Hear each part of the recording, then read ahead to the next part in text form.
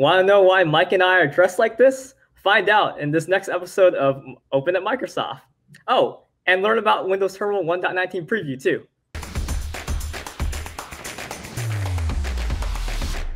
Happy Halloween, everyone, or happy holidays, depending on what time the editing team finishes post-production. Fun fact, we usually film Open at Microsoft way ahead of when the video is posted online, so it's actually Halloween for us right now. Mike, what are you for Halloween? What, can't you tell? I'm my No. 3-year-old's favorite cartoon character, Rudolph. And I am Christopher, the rascal elf. So enough about us. Let's get to the reason why people are here. So Windows Terminal 1.19 preview. I think it's a fairly big release actually. So there's a lot of community contributions. So let's talk about them. So the first and arguably one of the most popular features, which also community contribution, is broadcast input.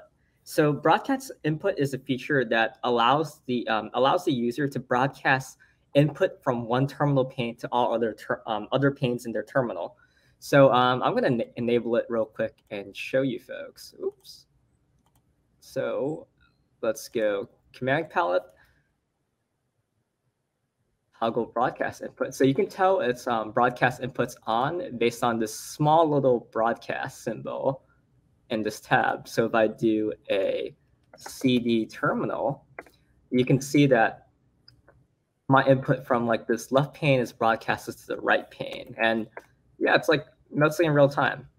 So this is a very interesting feature in terms of the community's response to it, because it's honestly like looking at the issue requests, it's a great example of how the community can come together to us as like terminal and sort of up level a feature requests.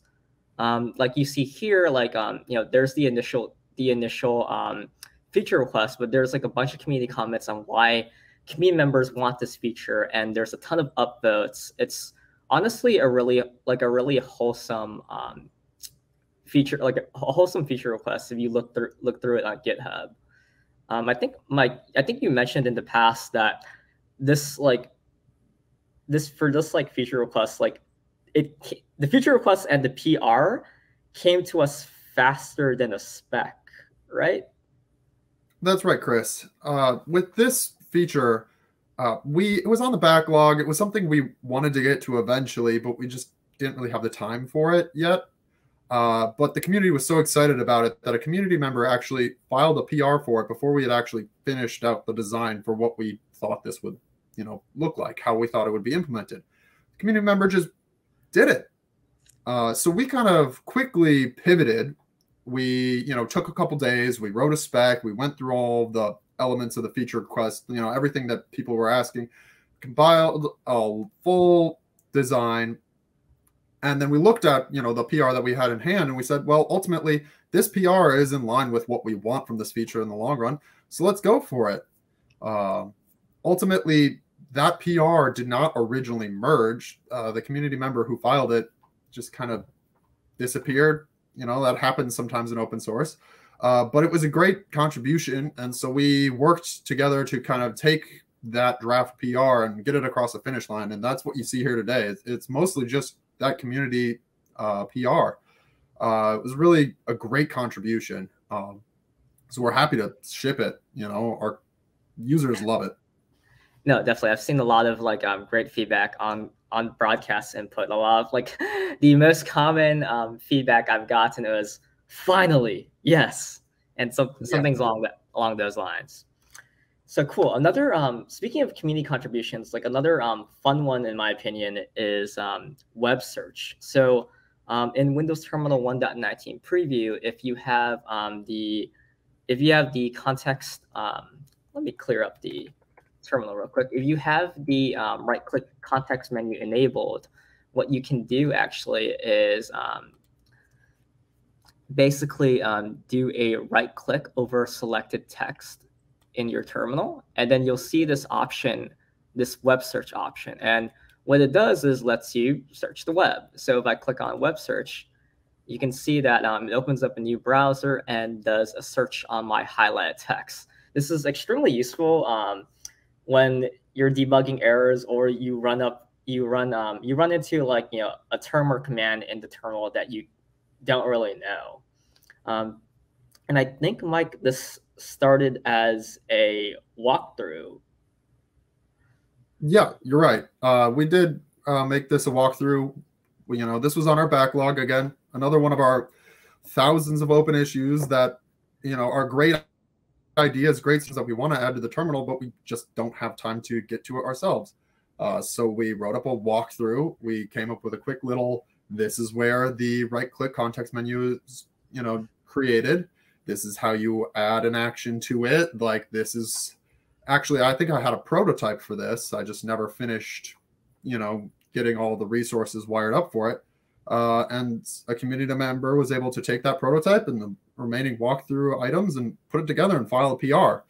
There was a huge edge case that I had totally missed in the walkthrough, and the community member was great about responding to that and actually figuring out the whole problem there. And it's great. It's super helpful, especially when you start getting the really esoteric error codes that are just numbers.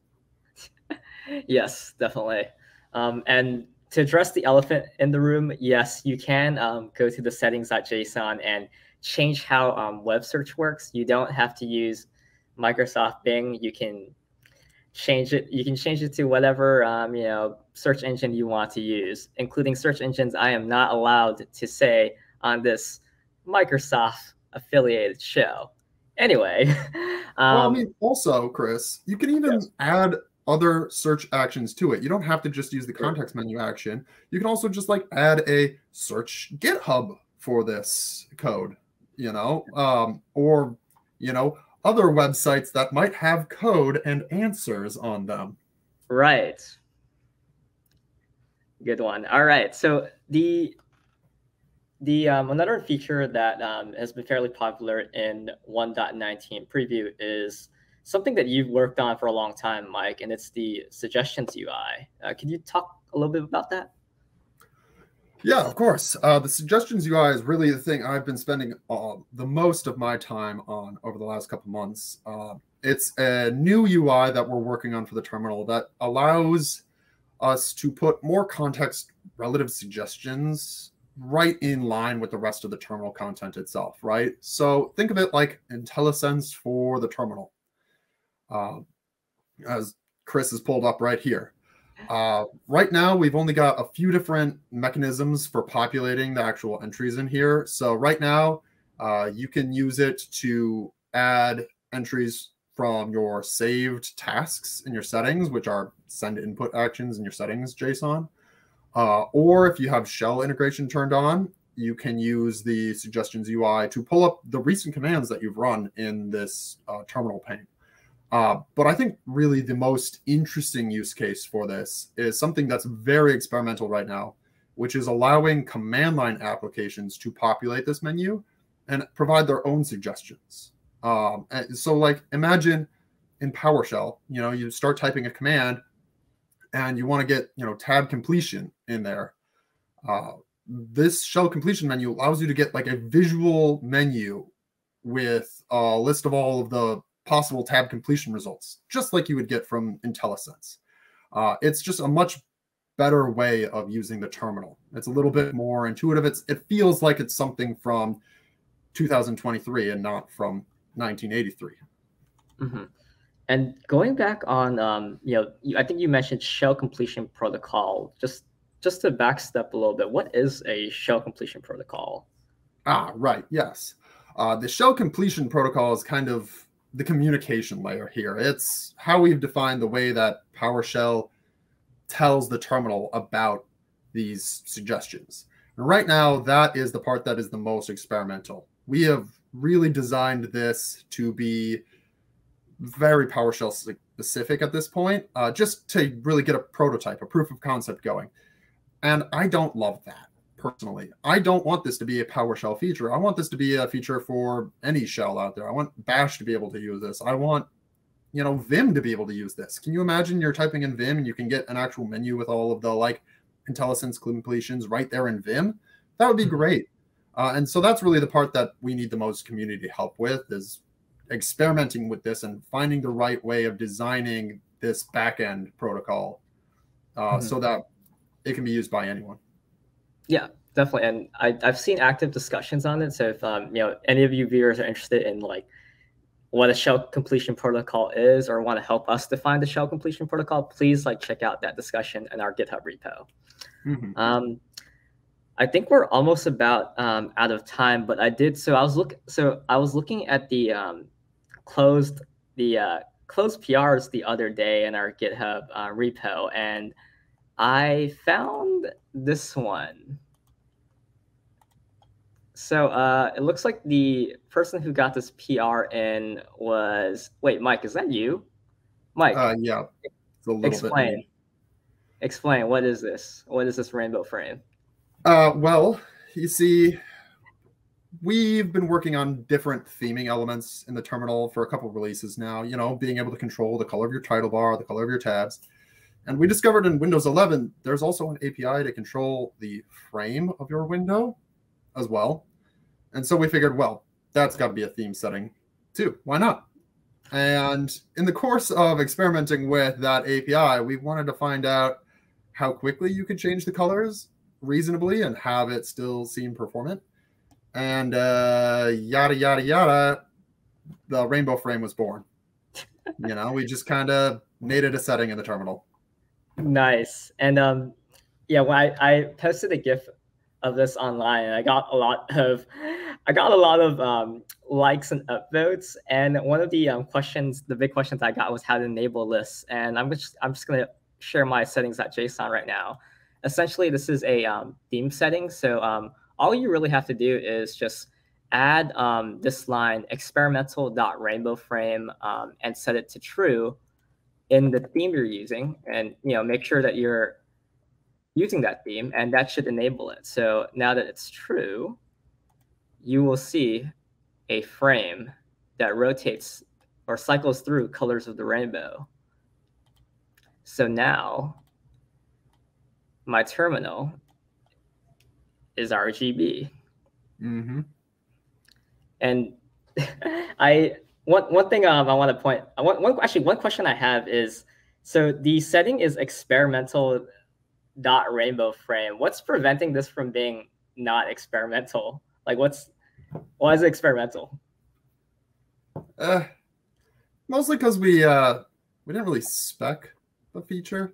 We just kind of put it in, and because it's fun, right? Like we didn't really think it needed a whole spec. We thought, software should be fun.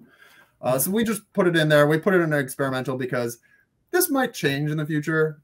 We might want to, have settings that allow you to like use arbitrary shaders to control the frame color, or have it based off of, I don't know, if the window is focused or not. There's a lot of different options here, and we really didn't consider any of those while we were developing this. We just thought, this is fun. People should have this. You're right on that. A lot of people enjoyed it, and I think the segment of Windows users who really like RGB stuff, like they love this. It's combining, like, when you're in the dark room with like your RGB peripherals, RGB keyboard, RGB mouse, and an RGB terminal. It's a whole mood. So yeah, people. You know how I love my RGB keyboards. That's nice. All right. I think this is pretty much all the time that we have now. So yeah, thank you folks for joining us on this somewhat special episode of Open at Microsoft. Yeah, from here from the Terminal team, we wish you a Merry Halloween and a Happy New Year.